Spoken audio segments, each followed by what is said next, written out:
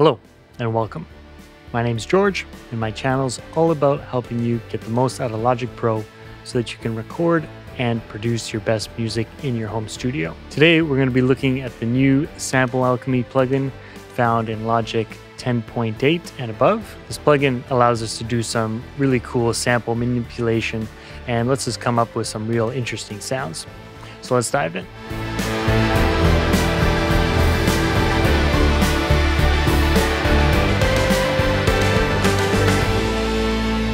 So I'm just starting with an empty software instrument track, and to load Sample Alchemy, we'll simply go down here under Instrument here, click on that.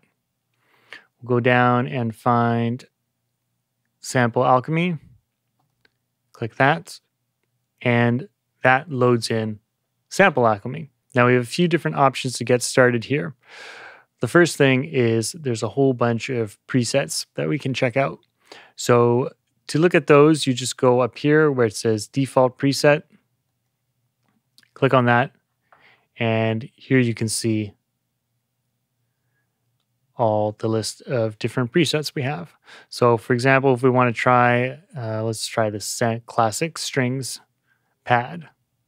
So you'll notice that loads in a sample here. And if I play a chord,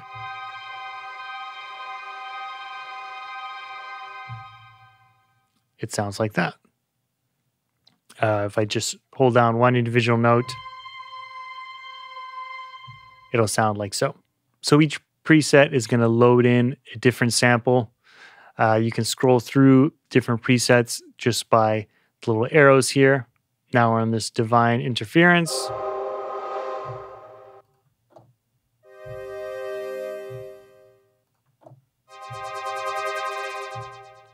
So the presets are a good way just to dive in and get a sound right away. Now I'm just going to go back to the default, which clears everything and we no longer have any audio sample loaded in. So if I press my keyboard, we're not going to hear any sound.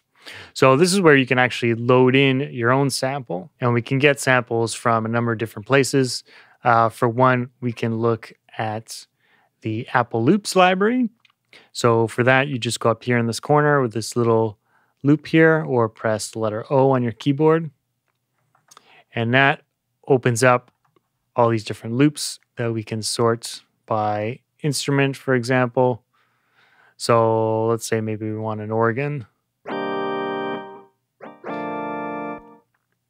Let's say we like that sound. You can simply just click and drag that right in here, and that loads in that sample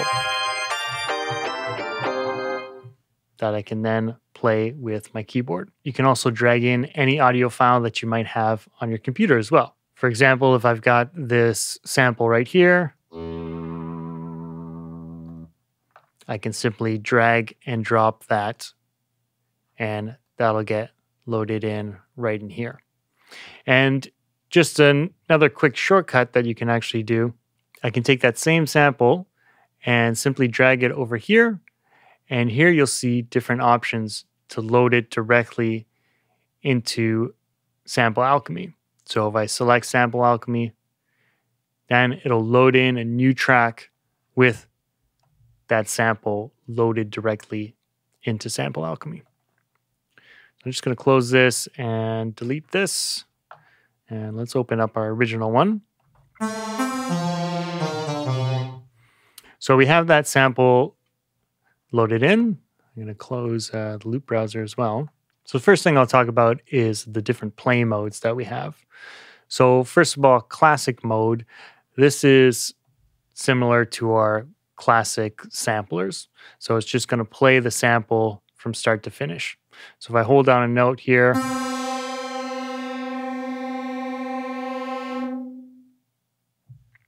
you can see and hear that it indeed just played the sample from start to finish. Now loop, as you might have guessed, is just going to loop the sample from starting point to an end point, and we can adjust where those points take place. So if I wanted just a short loop, I can click and drag this. Or if I want a longer loop, I can extend it like so. Next, we have scrub. Now, scrub is just going to give a loop for one very short period of time. So I can click on the little A here, and that's just going to audition what the sound sounds like.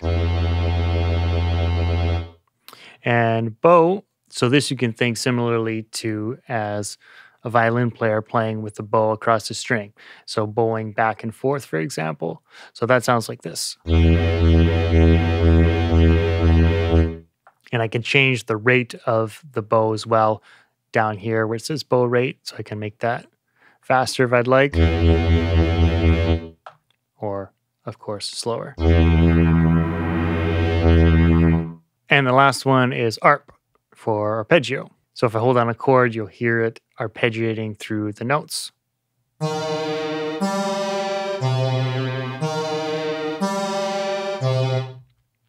And I can change the arp rate to make that go faster as well.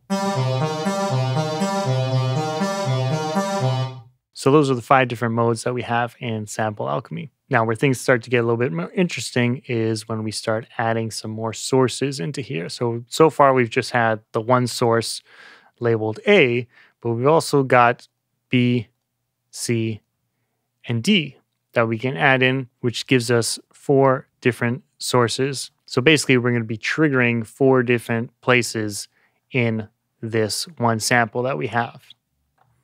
So let me just start with 2 for now, and we can click and move these to wherever we want on the sample. So if I click it, you'll hear it. I'll kind of be able to audition and find a sound that I like.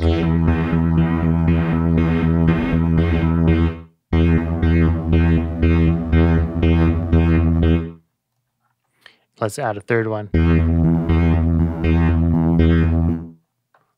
And now let's add the D in.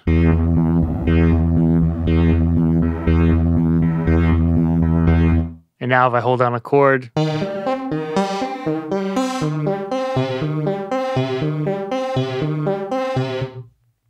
that sounds quite a bit more interesting than it did originally just with the one source. Now let's see what the same thing sounds like with the bow now. And one thing to mention about the sources is that you'll get 4 sources for all of these except for the loop. If you go to loop, you're limited to just the 2 sources. So that's just something to keep in mind.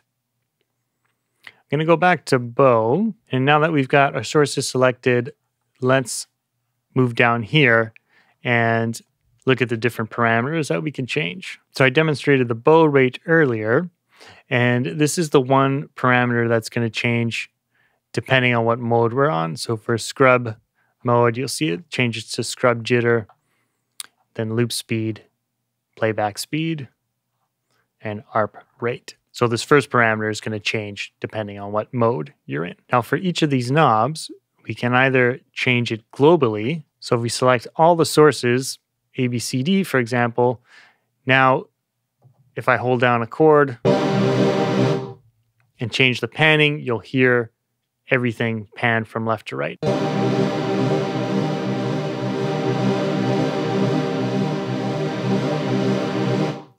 And same thing goes for the tuning. So we've got coarse tune, which we can move up and down in semitones, or a fine tune. Now, the cool thing is we can actually change these all individually. So I can select just source A, and let's say I can have source A panned all the way to the left, D all the way to the right, and we'll keep B and C in the middle, and that's going to give us a wide, cool sound. Now you can see over here we're clipping a little bit. So what we can do is go up here to these 3 little dots to global, and we can just bring down the overall volume a little bit.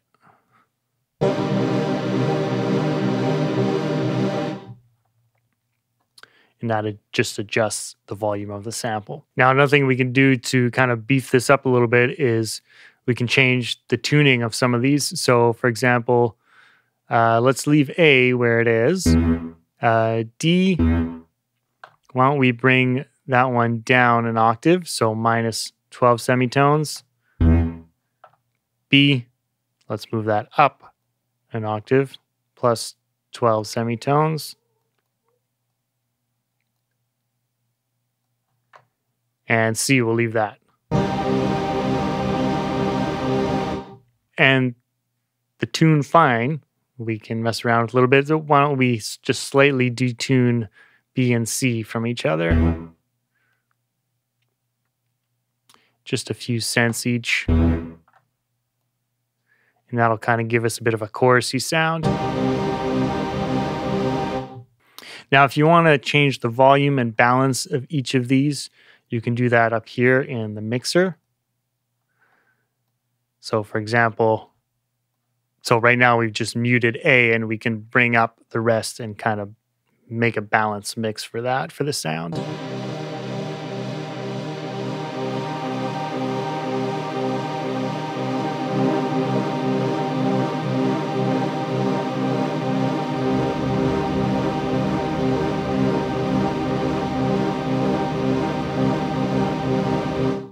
Cool. We'll go ahead and close the mixer now. Now over here in this section, this is where we have the different synthesis modes.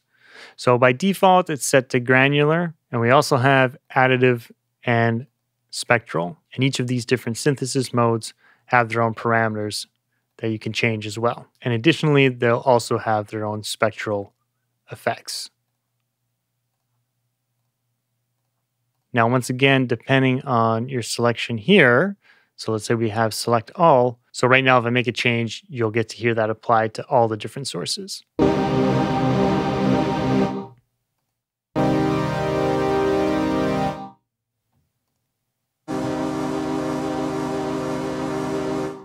Just like these parameters here, we can change them individually as well. So if we select just source A, we can change that to granular. We can change D to additive. We can leave B on spectral. And C, we can change that back to granular. See how that sounds.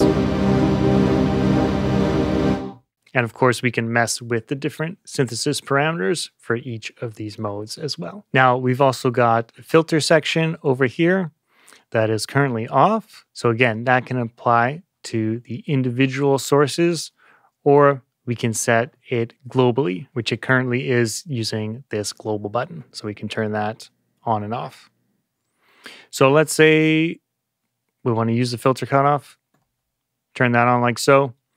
Right now it's set to low pass, which means it's going to let the low frequencies pass through, but it's going to cut all the high frequencies. So that sounds like this.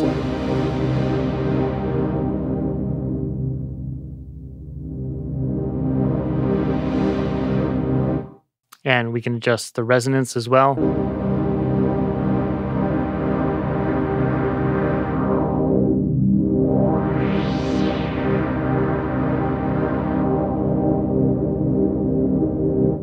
And if we want to adjust that individually for each source, then we would just turn off the global and select the source that you want to adjust.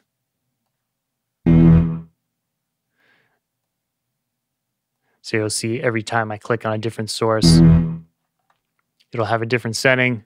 And currently it's off, so I'll just turn that on.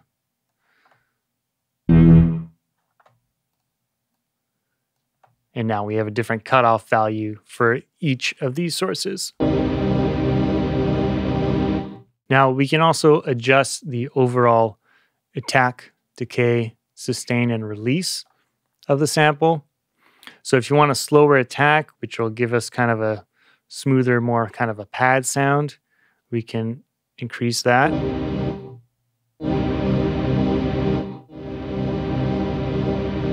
So you get kind of more of that fade in. Or if you're on the art mode, then you're likely going to want a nice quick attack.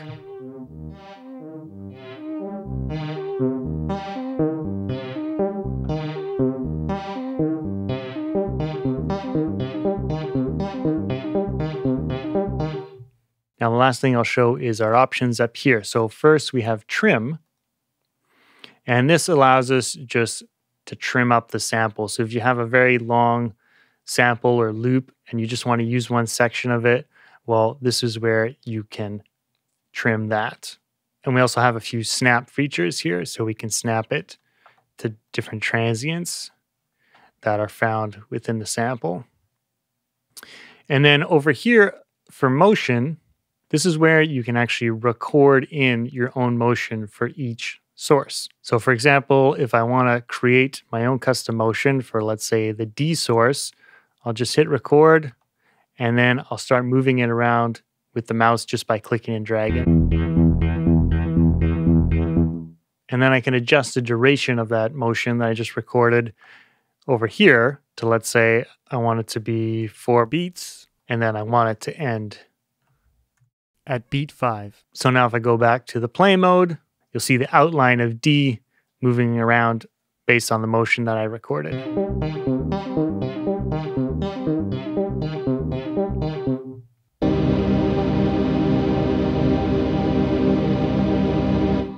So that allows you to record in your own motions right into Sample Alchemy. So I hope that helps give you an overview of the Sample Alchemy plugin and shows you some cool ways that you can come up with some creative sounds, either using your own sounds or by manipulating some other sounds found in either the Apple Loops library or anywhere else that you might find some sounds to experiment with. If you have any questions, please leave those in the comments below. And if you want to improve your workflow in Logic Pro, don't forget to download my Ultimate Logic Pro Starter Pack. This includes my Logic Pro hotkey cheat sheet, my audio recording checklist, my mixing guide, my gear guide, and my Logic Pro template files. I hope you enjoyed the video, and we'll see you in the next one.